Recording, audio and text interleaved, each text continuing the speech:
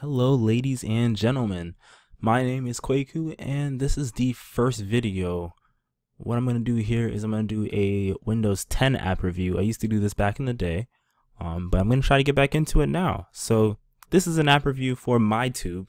myTube is an app on Windows 10. I'll put the price of how much it is, as always, in the lower third somewhere, and in the description will be a link. But this is myTube, and myTube is a YouTube app for Windows 10. And it looks actually really nice. Back in the day when I did YouTube, when I did like videos like this, I covered it, and I covered, I believe, a version on Windows 8, and the manifestation of it nowadays has changed like crazy. So this is myTube. Here it is, and when you see it here, you see just the first main screen when you first log into myTube with your YouTube account, Google account. This is what you see first. So you see whatever you're subscribed to is right up front here. So of course, see my subscriptions or average consumer, Game Grumps, yada. And then you see the menu over here on this side, and then you got a little home button to always go back to this screen. So if I hit watch this, I can go home, and well, it's still already on the home thing. If I hit favorites, you can see I got 2 favorites from back in the day, and I can click home and it'll go home. So it's a really nice, looking application. It looks really nice. It has the material design color scheme. So if you look at the light side here where this car is here, you can probably kind of make out, let's see if it actually shows it off. It's not really showing off the material design look, but it claims that it does show off. Actually, yeah, you do see it. So you see this black area right here? This is actually the bottom of the car. You have to look very closely. And if you actually move it up and down, you see the black area. If you focus your eyes on it, kind of stay the same. So that's essentially material design. It's a new UI style, user experience style that Microsoft does for various products of them, and it's here on this app as well. So next up, we're gonna take a look through the tabs. What's right here? So you see my name here. If you click on it, you go to my YouTube channel. You see some of my old videos on my old channel.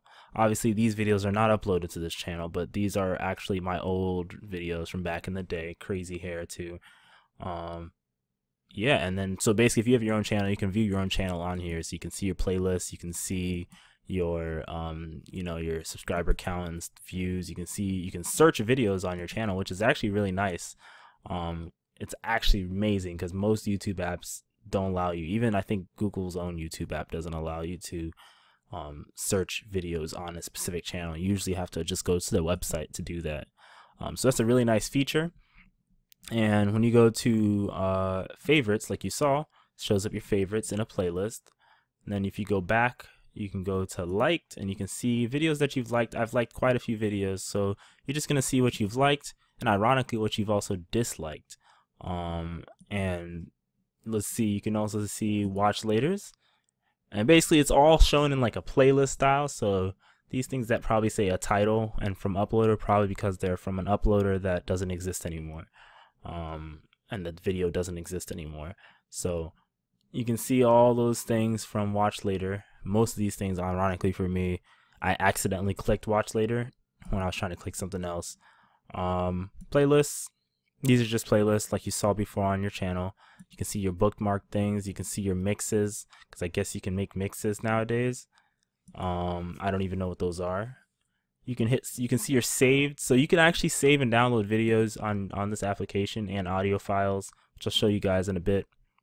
You can see all the people you're subscribed to, and then they're in alphabetical order. And I believe, yeah, when you click on the letter, it lets you jump to the exact letter of who you want to be like looking at. So if you want Game Grumps for G, see G is Game Grumps for me, and that rhymed.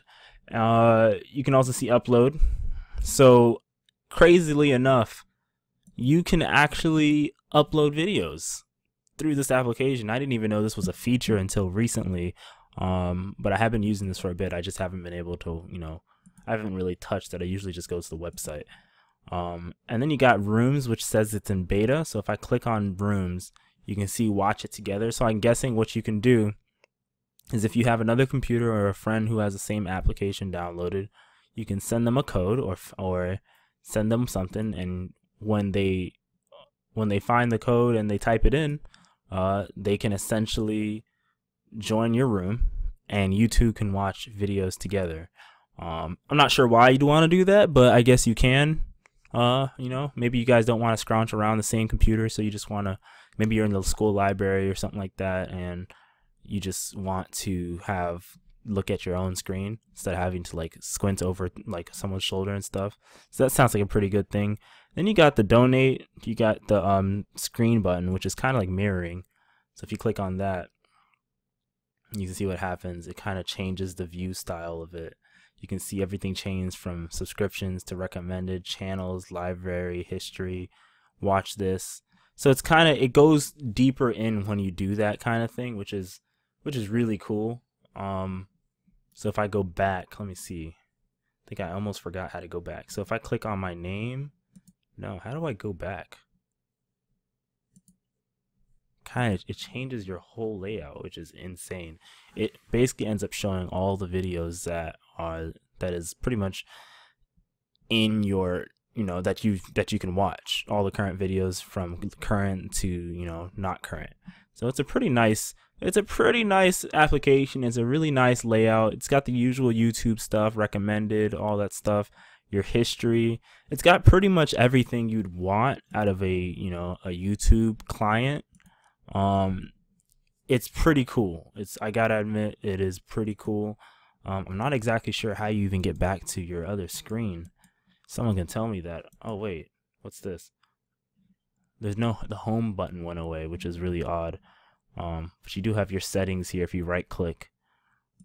I'm kind of jumping all over the place, but I got caught in some random thing. So if you right click on your screen, you could pretty much just, it brings up like simple menu and lets you refresh the feed, and it lets you see your settings and obviously the donate button because it disappeared from the side. I'm not sure if the developer put in a way to go back to the original layout without closing out of the application, because there's no back button anymore and there's nothing there. So that's one thing I think what the developer could definitely do is update this application so you can actually go back out of that screen area, because maybe you accidentally clicked on it and, you know, you didn't know what happens. Let me see what happens if I do this. No, doesn't do anything like that. So it's pretty cool. You go to settings, and then you can see the general warn before playing on mobile data in case you're on LTE plan. Use live tile. So if you put it on your start menu, it'll actually use live tile. So that's pretty cool. So for instance, I'm not sure if it will show you, but let me see if I type in myTube and I add it to pin to start.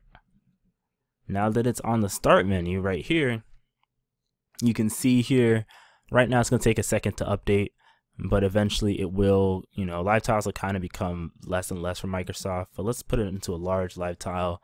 I'm not sure if it's actually going to update, but it is supposed to be a live tile since I did check it off. So we'll see what happens when whenever that happens. You can set your language, you can exit TV mode. That's what it was. Okay.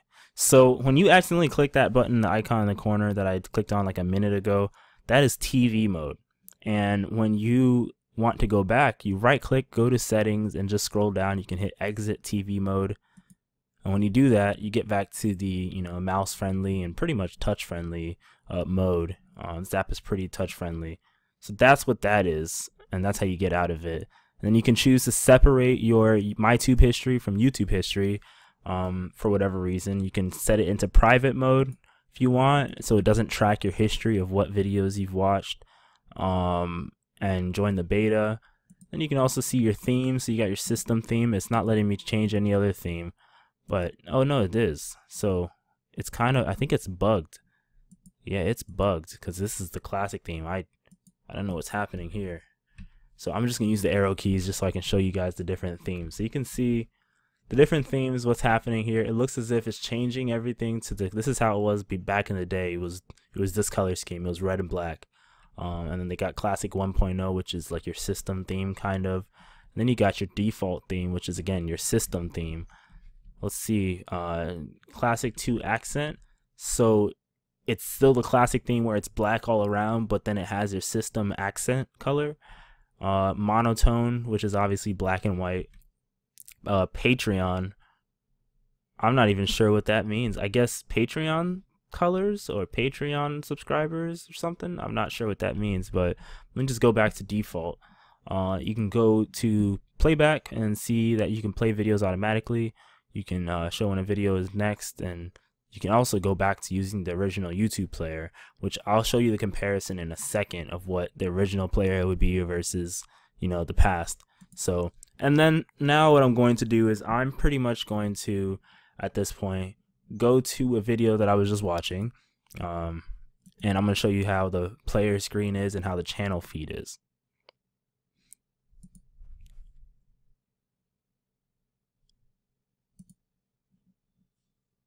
Okay, so I'm not trying to give a shout out or anything like that to this this group here, because I would love to have my own shout out, but what you're seeing here is when you first click on a video, it goes up open full screen.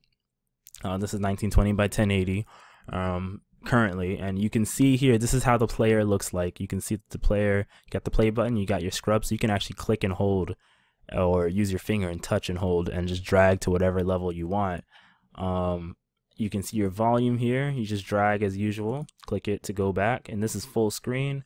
Then you got your quality settings, so you can see all the quality settings, and you can even see make it audio only, which means, you know, say if you're in the car and you just wanted to play a song on YouTube, you could just, you know, click on that. Well, actually, I don't even know why you'd be having your laptop open in the car, but you can do that. Say you're at work or something.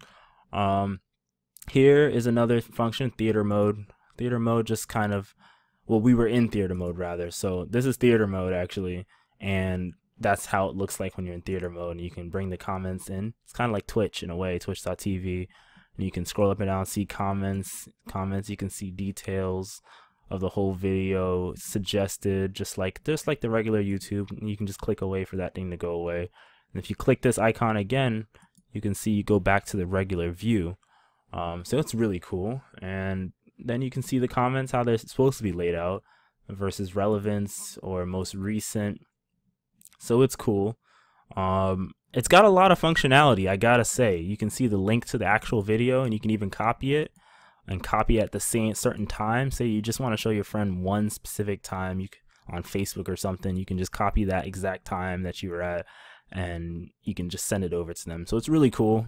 Links do work on this as well. It goes to your default browser. You can save, so when you want to save a video, you click save. And I believe it just crashed actually, so I'm not even sure why it just did that. Let's open that up again. The video just crashed, or the whole application just crashed. It might be a thing that you just can't do right now. Let's click on Lamar Wilson's stuff here. Let me hit pause and let's try that again. So if I want to hit save, let's see if it'll crash. Does the save function work? I believe it is working. So if the save function is in fact working, then I should be able to go home and is it installing or downloading? It's not letting me do anything on the application. Looks like it kind of froze. I'll resume where the save function is back to normal.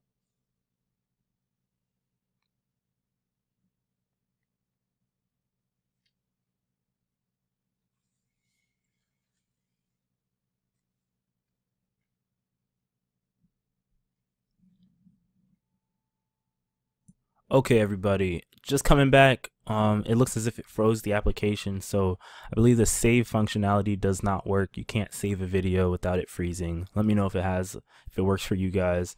But other than that, it's not terrible. It's not a bad application for watching YouTube videos and stuff like that. It plays YouTube videos, as far as I know, pretty much ad-free. There's no ads that show up at all. There's no sign of ads. I think there is a paid version of this application. If I go to the Windows Store here, I'm going to do this all without editing because I am pure laziness. If I go to the Windows Store here and I type in myTube, or the Microsoft Store, yeah, so it does cost money. Let's see how much money, because I have paid for it years ago. Office in-app purchases. Can I see the in-app purchases? Let's see.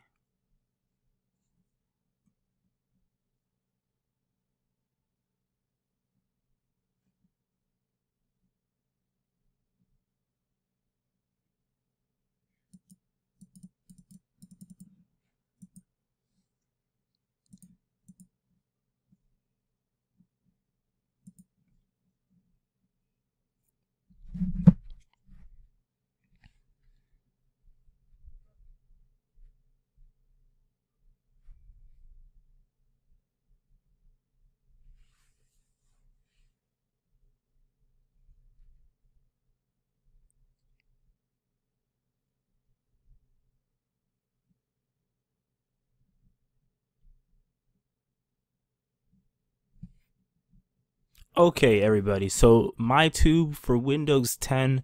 Currently, there's a sale for the next 15 hours that makes it free. So probably by the time anyone sees this video, it will cost 99 cents again.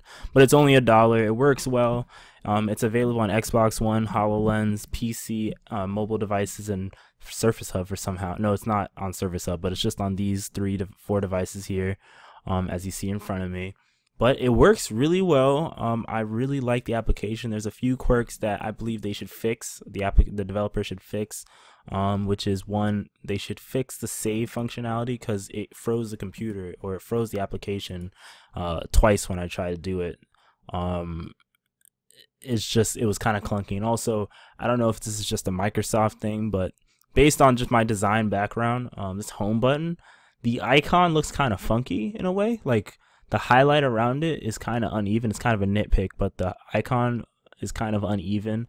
There's more space on the left versus the right. It should be kind of centered, or just expand this highlight a little bit to make it even. Makes it look more professional. But other than that, it's a really good application. I highly recommend you guys take a look at it and download it. I'll put the link of everything below so you guys can see it. And yeah, so let me know what everyone thinks. Let me know what you guys think on this application. It is myTube. My name is Kweku. You can follow me on Instagram. All the links will be below, as well as my podcast, The Art of Thoughts. It'll also be below. And then soon I will be launching my network, which will be hosting a bunch of other people, podcasters and video makers. So that's coming soon, the Helix Network. So stay tuned. All right, everybody. Peace.